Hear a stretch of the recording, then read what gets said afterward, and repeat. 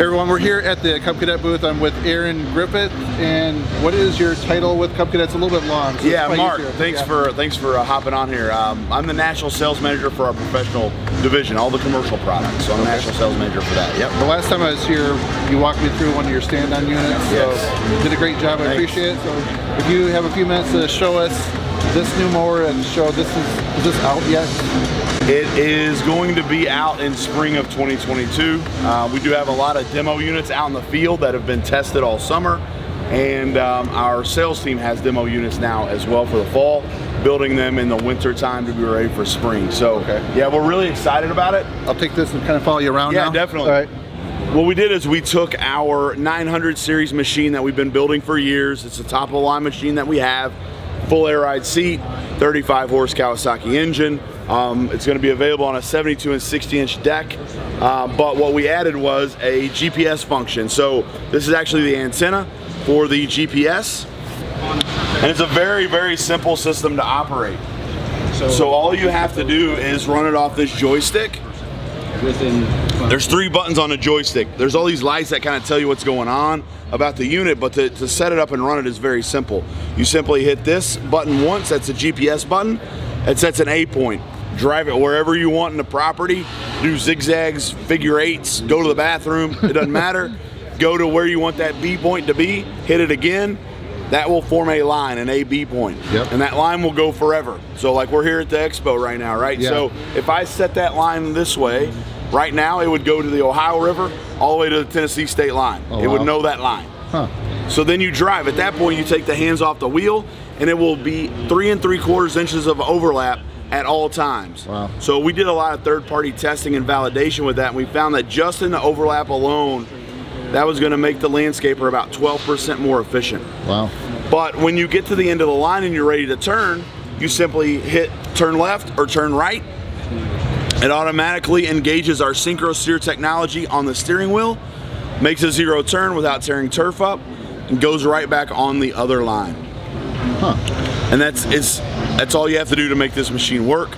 So then what you're also going to get is you're going to get more efficiencies in the turning, because you're not going to have to make a Y turn, and then it's just going to lock right back on that line.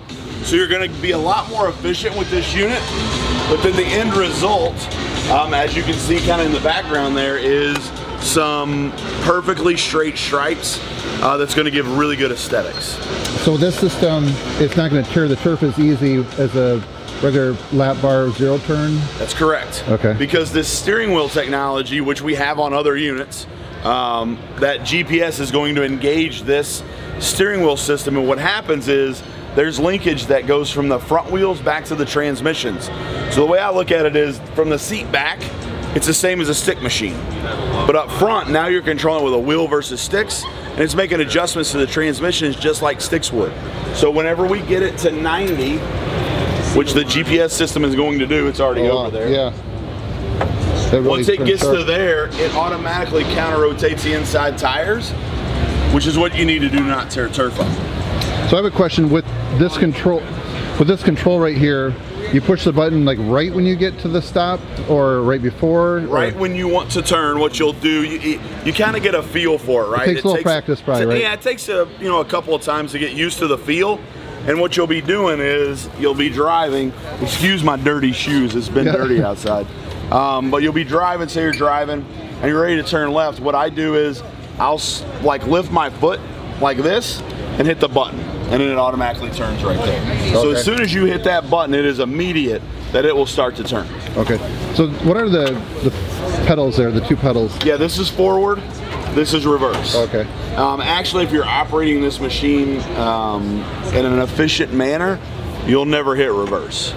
Okay. So, a lot of times when you're using sticks, you're pulling them back to go into reverse because you're making your 0 turns. Right, right. But with the way this works, where it engages the counter rotation, when you're driving it, you're just doing the forward pedal to make those turns. You never do have to do the reverse to do the Y turn. So the blue lights are coming on for the status. Yeah, so the light, it won't work because we're in a building. Yep. But what happens is the antenna gives you a lot of feedback. So when you key the unit on, it'll flash blue. It's looking for connectivity. Okay. And then it'll switch from flashing blue to flashing green, that means now it's looking for satellites to lock into. When it goes solid green, that means that it has found the satellites it needs to connect to, and that is gonna happen in about 90 seconds. Okay, so the idea is you get off the trailer, you start doing the perimeter, the border, and it's looking for the satellites to connect to. And when you're done with that, you're connected, you're ready to mow. Now, if the GPS ever stops working, you'll see the status here, red. When it starts flashing red at you, that means that it's lost connectivity and you need to take the wheel back. Okay. So just as a thing. So there might be a few times where that happens, you have to manually. If you get a lot of really heavy tree coverage. Blocking the satellites. Yeah, it'll block the satellites and it'll have to happen then, Okay. And then you have lights on this joystick as well. So how the lights on the joystick work is when the GPS is working, the GPS light comes on. That means that GPS is functioning. Oh, okay. When you hit this button once, this line light will it'll flash, meaning that you're attempting to set the line. When you set the line, it'll go solid green. And when it goes solid green, the auto goes solid green. Now, let's say we have to go around an obstacle, a piece of landscaping. We're gonna grab the wheel and we're gonna take it out of auto mode. Then the auto light comes off. You go around the obstacle, you hit the GPS button again, it locks back on the line, and then that light will come back on. So just all giving you readings. Once you set it the first time, it automatically has those lines, so you can do as much obstacle around trees, ponds, things like that. It will have that line in it, unless you do two things. You key the unit off like we just did. Or if you want to reset it, maybe you want to do a diamond pattern or a checkerboard pattern. You can hold this button down for a few seconds and it will clear out that GPS line. You can set a new one. And then the engine, it's a Kawasaki. Yes, engine. Kawasaki FX 1000, 35 horsepower. And it runs the same 16cc pumps that we use on all of our 900 series, which means it does have 14-mile-an-hour top ground speed. The air ride seat, striping rollers, standard. 14? Wow, that's fast. 40, yeah, we don't want you mowing that fast, but for transport, right? Maybe like a football field that's like every couple days. Yeah, exactly. The GPS is spec'd to hold straight at 8 miles an hour. If you get it over 8 miles an hour, it could get off a little bit. So because we know it's about right for mowing. So just clarifying, if there isn't an option like another type of engine, it would be like I know on some of the residential you could get Kohler or Kawasaki. On all of our commercial products, all we run is Kawasaki FX. Currently. On the residential, do you offer two, or are they all Kawasaki as well? On the residential product, no, there's a mixes of Kohler and Kawasaki on those. Here's a look at the Cub Cadet SurePath website. You can get some information, and as you scroll down, you come across this video right here. It's a little over a minute long. It's very informative. Something that'll show you some examples of how it works. And if you look at some of these straight lines in this video, this is at the Indianapolis Motor Speedway. Look at those really nice straight lines. Very awesome. Here's a look at some upcoming mowers and the price.